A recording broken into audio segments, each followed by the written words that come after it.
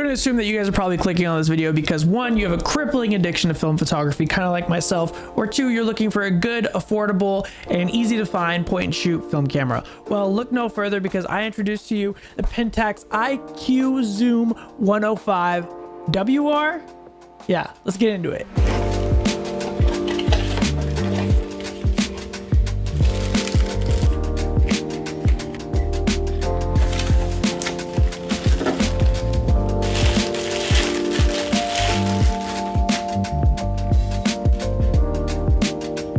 What is up, you guys? Jake here. If you guys are new to this channel, be sure to subscribe. We do film photography, digital photography, all things photography are on this channel, so be sure to subscribe. So my best friend Junior introduced me to this camera a couple years back. He swears by this camera and he took it on tour all over the world, documenting a bunch of different artists. And the photos that he was showing me that he was getting out of this camera were blowing my mind. One, because usually a good point and shoot film camera, especially these 35mm film cameras that are kind of old and outdated, for it to have as good as quality as it does, you usually don't find that. So for him to show me the quality of photos that came out of this, and then all the features and specs that are on top of this camera, I felt like I needed to talk about it a little bit and show you guys some sample images as well as go into the details. So first off, let's talk about price. Let's get right into price. At the time of filming this video, you can get one of these cameras online at eBay for about $40 to $45, which is an insane price to find a good, decent point and shoot camera, especially one that you can rely on and that takes good quality images. I found this one with the case and box, as you guys saw at the opening of this video. I got it for 75 bucks US dollars on eBay. As for the looks of the camera, nothing too special. It's pretty bulky, to be honest. I do like the black finish. Also has this matte holding grip that I really like. Makes the camera feel like it can really hold in your hand without it feeling kind of, I don't know, a lot of cameras feel cheap, and especially if it's a cheaper camera, usually you're going to get what you paid for. But with this, the build quality feels very, very nice. But yeah, again, nothing too special or too fancy about the camera other than kind of just a normal looking point and shoot film camera. But because of the bulkiness, with all that bulkiness comes a lot of quality. And when I talk about quality, I mean specs. So let's get into the specs of this camera.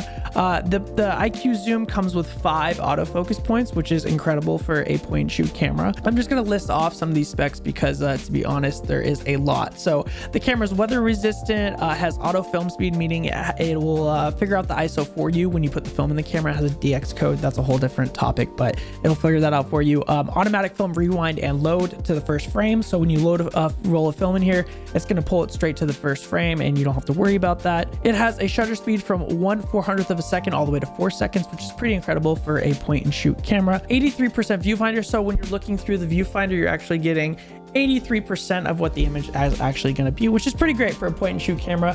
Usually the viewfinders are pretty off, so 83% pretty good. Built-in auto zoom flash, which means that the flash is going to adjust based on the zoom portion. And with that zoom portion, you can go from 38mm to 105mm 4.5 lens. So 38 to 105 lens on this thing, which is pretty crazy for a point and shoot camera to have that kind of a lens. And again, we'll get to the sharpness of the photos here in a bit. Auto lens retraction after 3 minutes. So if you leave your camera out and the battery's on, retract the lens after 3 minutes, so you don't have to worry about that. Comes with a little remote, as you guys saw when I was unboxing.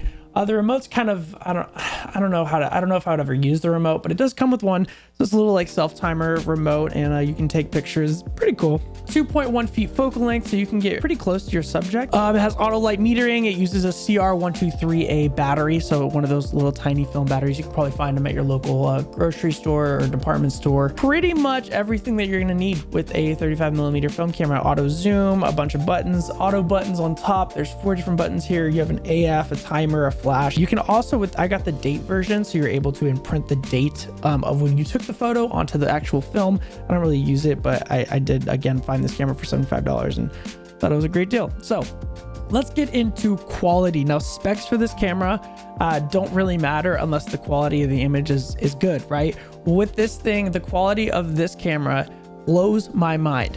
Like I said earlier, sometimes I think that this camera delivers sharper images than my rangefinder camera. The flash fires perfectly pretty much every single time. So if you were to use this thing and you need the flash, it's going to auto adjust the flash, auto adjust to your zoom, and it's going to hit the focus. And the quality of these photos are crazy. This is a very underrated camera. And I think the more and more people find out about these things, the more and more expensive they're going to become. And when I say extremely sharp, I mean, look at some of these sample images. You guys can zoom in and crop in like crazy.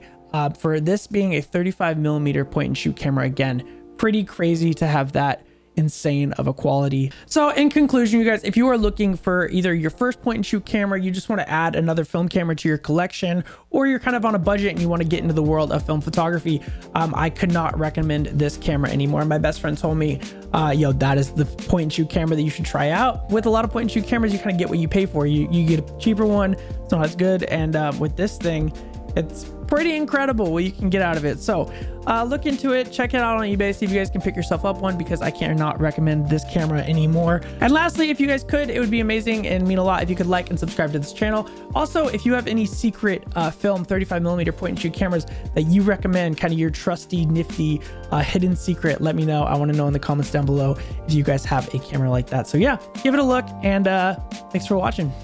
Bye.